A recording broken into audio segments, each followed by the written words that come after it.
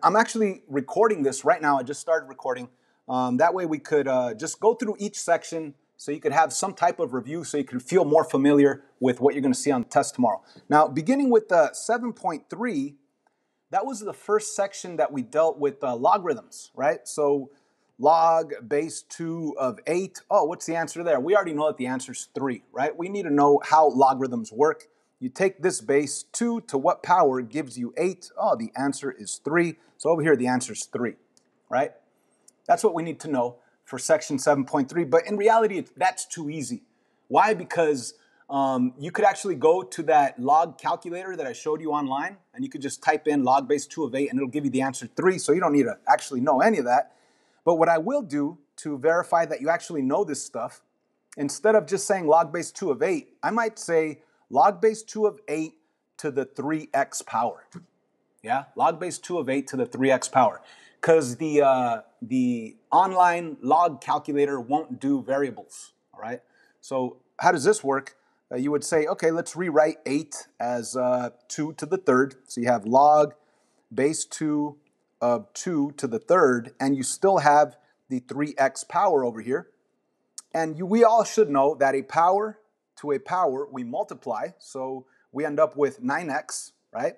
This is really a 9x. And of course, log base 2 of 2, that eliminates, and the 9x comes down. Final answer is 9x. So this first section, 7.3, is ridiculously easy. I'm only going to give 1 or 2 questions like this because they're so easy, right? We're going to just have 1 or 2 questions, and there will be an x involved. That way you can't just type it into the calculator. Let's move on to 7.4. Now, I do feel that 7.4 was such a long time ago, and it required some thought, right? Not on the equation parts. I mean, the equation parts are pretty easy. Like, check this out. Let's say I wanted to solve this logarithmic equation, and x is inside the logarithm, right?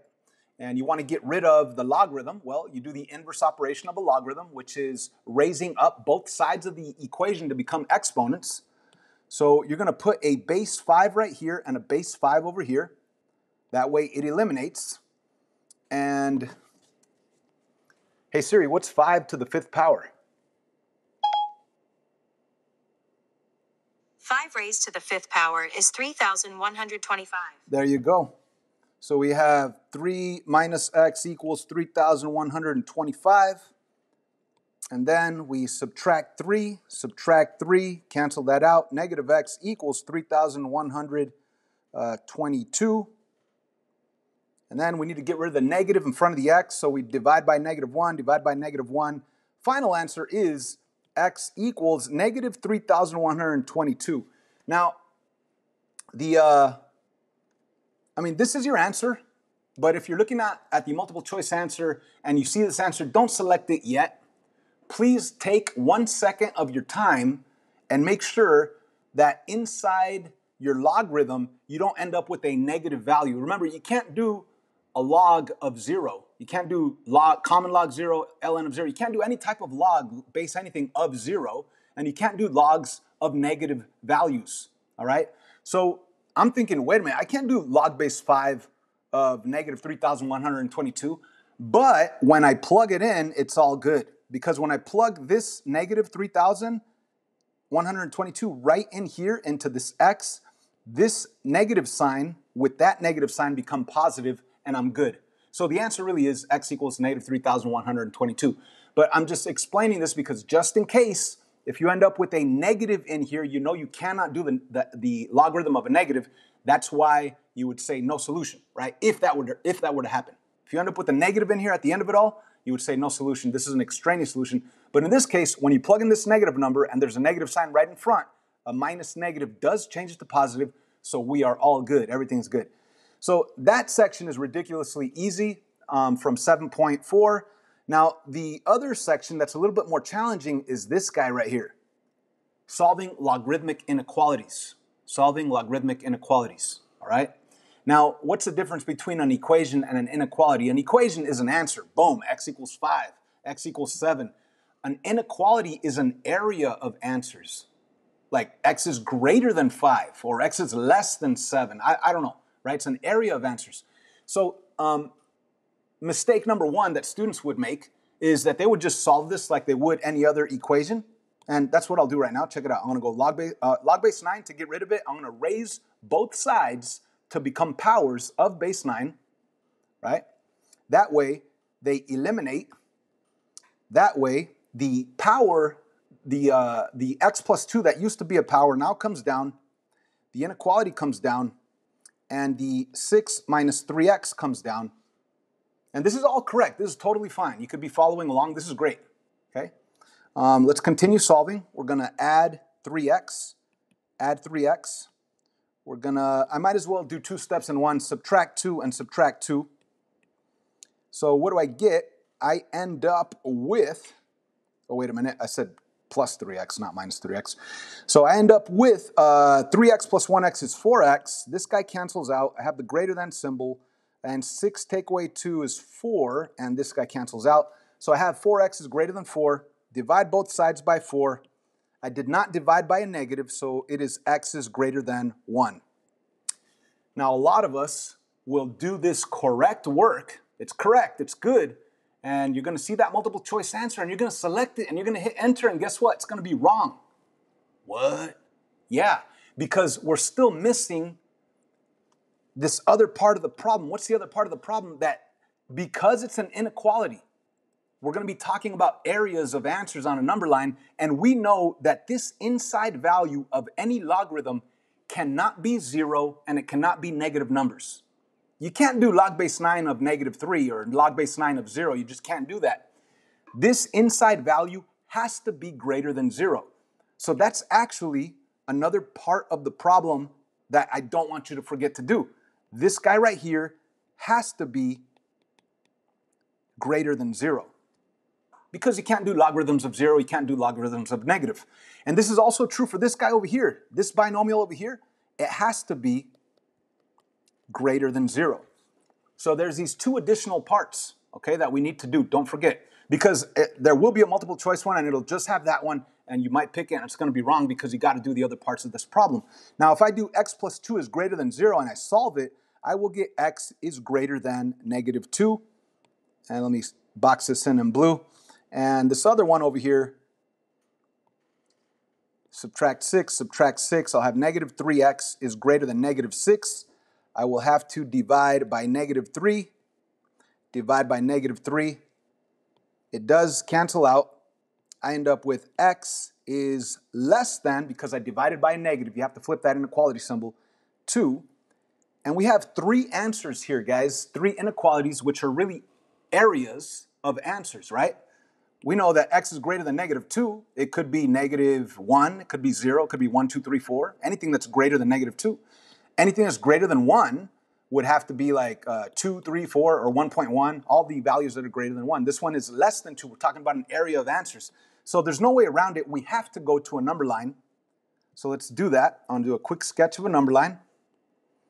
I'm going to put like negative 2, negative 1, 0, 1, 2, 3. And I'm going to graph this guy in blue. X is greater than negative 2. Greater than is to the right. I'm going to do this one in red. X is greater than 1. Greater than is to the right. And I'm going to go this guy over here. X is less than 2. Less than is to the left. Okay? So the question is, because I had 3 parts of an answer, because I had 3 answers, where are all 3 answers represented? Where is the overlap piece of all 3 answers? So if you extend your colors, this blue one goes this way forever. The red one goes this way forever. And I already extended the black one going to the left forever. Where is the triple overlap piece? It's not right here on this side because that's just the black and the blue.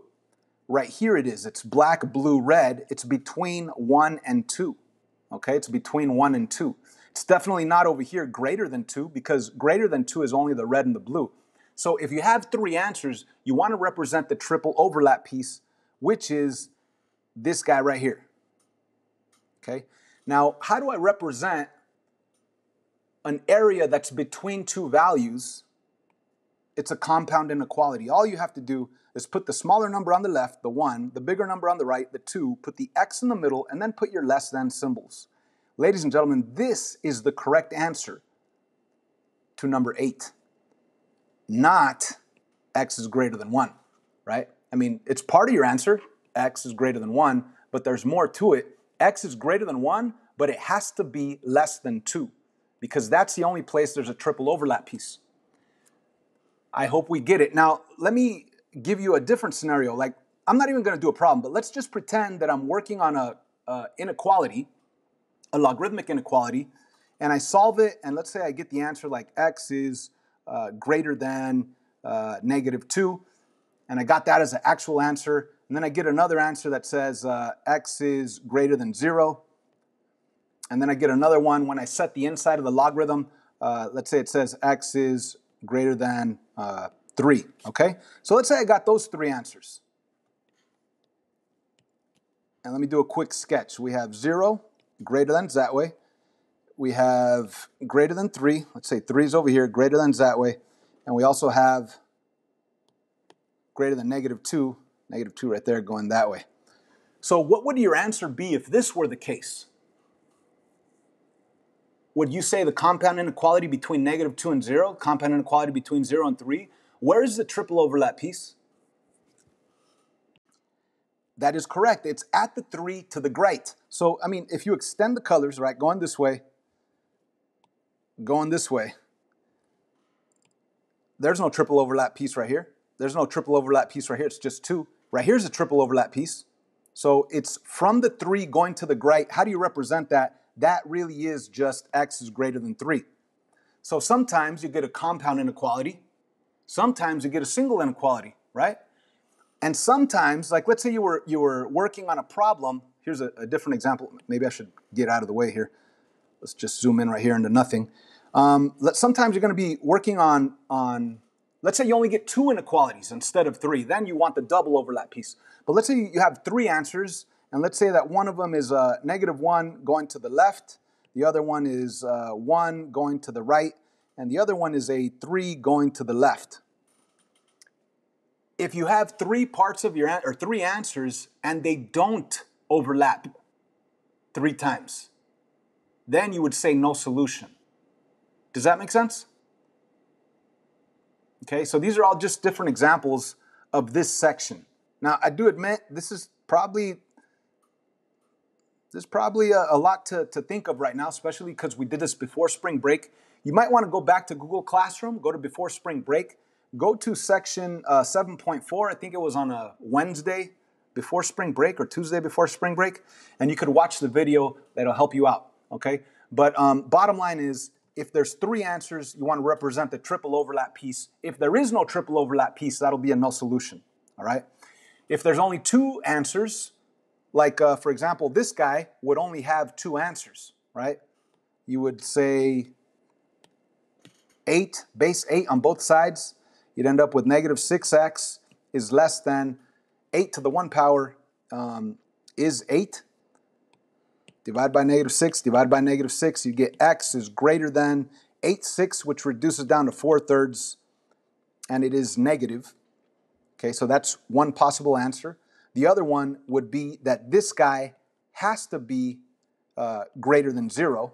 -6x has to be greater than 0. Sorry about my sloppy handwriting here. Divide by -6, divide by -6. You'll have x is less than 0. So you get those 2 answers, right? Now, right here, there is no triple overlap piece because there's only 2 parts of your answer. And if you do graph this on a number line, you have your -4/3 over here on the negative side, and you have your 0 over here on the right side of the negative number, and it does say less than, and it does say greater than, so obviously your answer will be between those 2 values because there's a double overlap piece. So that would be an x right here in the middle with the less than symbols right there. This would be your final answer for that one. I know I went through that kind of fast, I apologize. Again, if you need more help on this particular section, 7.4, just go out to Google Classroom and go back to that section 7.4, watch those videos, and you should be good. But this one does require you to use a number line And that's only on inequalities, because inequalities talk about an area of answers, as opposed to equations. Those are just like x equals 5, x equals -7. You just solve it the way you normally would, and you get one single answer. Alrighty. We also have 7.5, which was all about properties of logarithms, expanding, condensing, and of course we're going to be focusing in on condensing, particularly when we're solving equations. If you have log base whatever of something plus log base that same base of something else, that plus sign, you're going to be able to condense, take those two logs and make them one single log, take the m and the n and multiply them together. That way it makes it smaller and nicer, and you'll be able to condense it using the product property. Or if you have a minus sign between two identical logs, you could condense them and put the m over the n, and the minus ends up becoming division right there with a single log, right? Or if you have a number out in the front, you could raise that up to become the power right there, as you see there, and that's a power property. Let's see an example or two of that. That would be 7.5, and let's take a look at number 12. Now again, this is not an inequality, so you're not graphing them on a number line. This is an equation. Just do what you got to do. But remember, you need to condense first. In order to get rid of log base 8, you have to have log base 8 equals log base 8. That way you could raise both sides to become powers of base 8. So you can't raise both sides to become powers of base 8 yet, because there's actually two of these logs on the left side of the equal sign. So let's first condense with the quotient property. What does that mean? I'm going to take this log and that log and condense them together to be one single log base 8.